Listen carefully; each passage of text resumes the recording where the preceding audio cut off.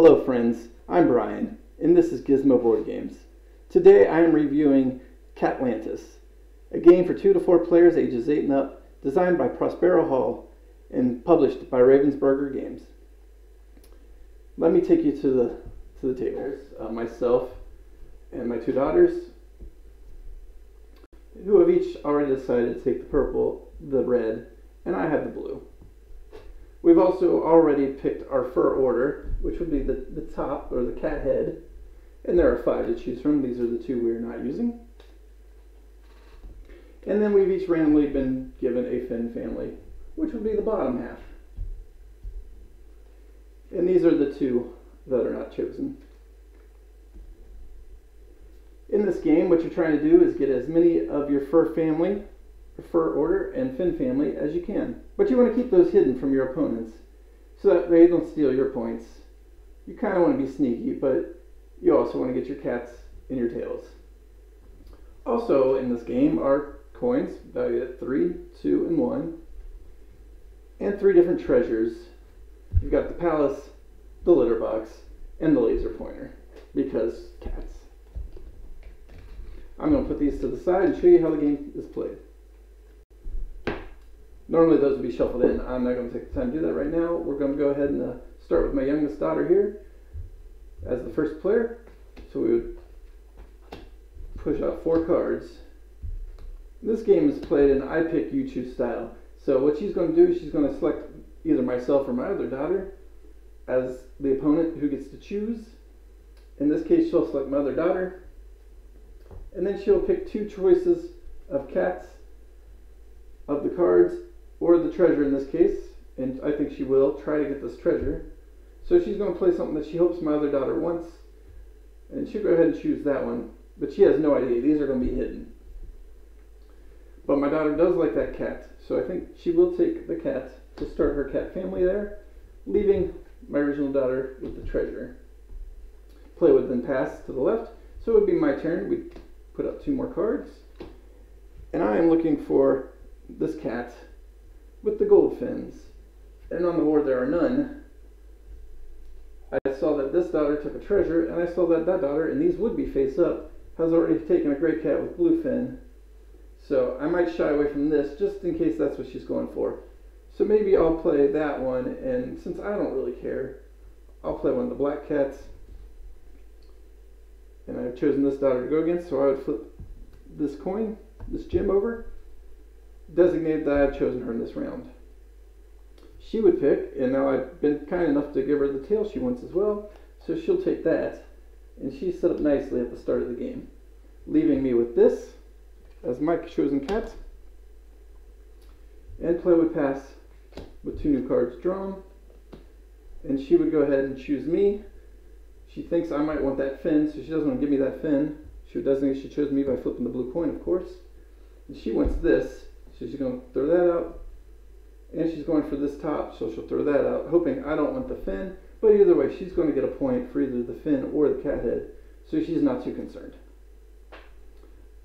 I will go ahead and disguise that I might want this by taking that fin again, even though I don't care about it. It doesn't score me points. I know by me taking it, I've got 2 in case one of them is going for it, leaving this daughter with this cat, which matches the fin she wants. Play would pass around to my daughter over here, who would have to pick me now because she didn't pick me last time around the table. And there's 3 things I like up here a lot. She's going for this cat head, so she'll probably throw that out there. And maybe she'll pick one of the 2 black cats. Or yeah, she would probably pick the one with the fin she wants as well. So I like the fin here, so I'm going to go ahead and take that from her so she doesn't get her cat head, but I don't know that that is hers. And she'll go ahead and take that cat there. Let me push this out of the way. And it'll pass to me. And I'm left with choice of all these purple ones. None of them match the top I want, but I will go ahead and since I have to pick my purple daughter over here, I saw that she has already taken a treasure and a black cat with a brown fin, so maybe she's going after the black cat. So maybe I don't want to give her that one. So I'll push these 2 out for her. She doesn't care about either. Well, actually, she does. She does care about that cat head. So she'll take that cat head, leaving me with this cat. And now I've got two of the fins I want. Play passes to my other daughter, who's left only challenging this daughter. Now she's looking for this cat head, so she probably want to offer that up. And then so far she's seen she's taken a gold and a black. So she's going to offer up the gold and black, hoping that she takes it because she's going after it. But she isn't, so this one could go either way. Maybe she'll steal this from her, leaving this worthless cat here. We put cards out, and because everybody's now gone around the table, the gems would flip back over, and everybody would do this again. Play would continue around the table until all the cards are played and everybody's had their turn. Then we tabulate final scoring. Scores are based on the coins you got. It's worth 1 point, 2 points, or 3 points. And then the treasures. Whoever has the most laser pointers would get 4 points. The second most would get 2 points. Same with the litter boxes and the palaces. Then you'd count up your cat tops. And here's a nice little scoring card showing that for each match you make, it's worth more points. So if you get 8 or more fins matched, 15 points. 8 or more furs matched would be 15 points. So potential 30 points if you get 8 or more of the tops and bottoms you're looking for, plus potential 4 points for each of the 3 treasures, plus another 3, 6, 5, or 6 points for the coins. And that's how you play. My final thoughts on Catlantis are it plays very nicely.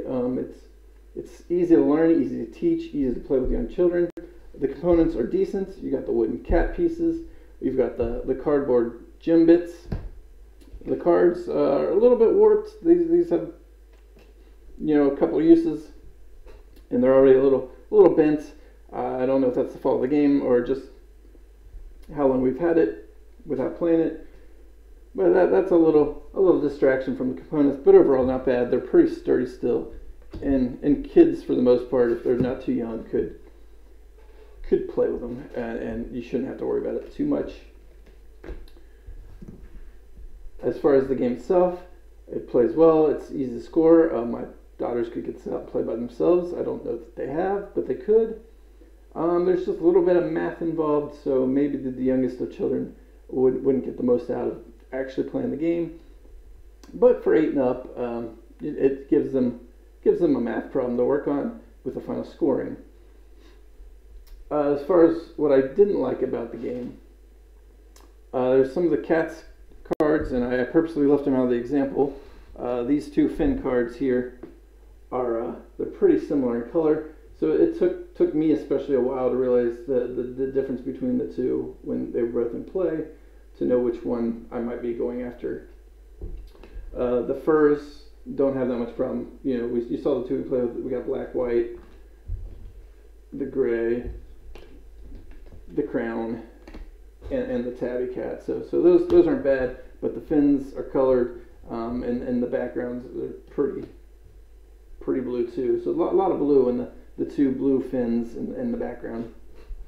Made it a little bit hard to distinguish at first, but once I realized that they look the same every time, and there's no different drawing between the fins and the furs, it was easy to catch up on. Overall, I rate this a 3 out of 5 on my personal scale, or a Board Game Geek scale of 6.2 out of 10. It's good for the family.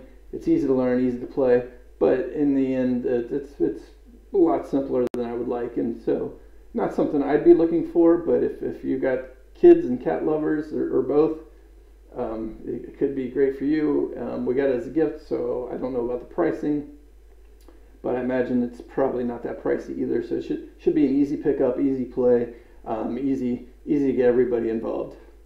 So if that sounds like that's for you, you should check out Catlantis. It wasn't disappointing at all. So I thank you for joining me for this review of Catlantis, and I hope to get some more reviews out to you shortly. If you like what I have, please like and subscribe and comment below.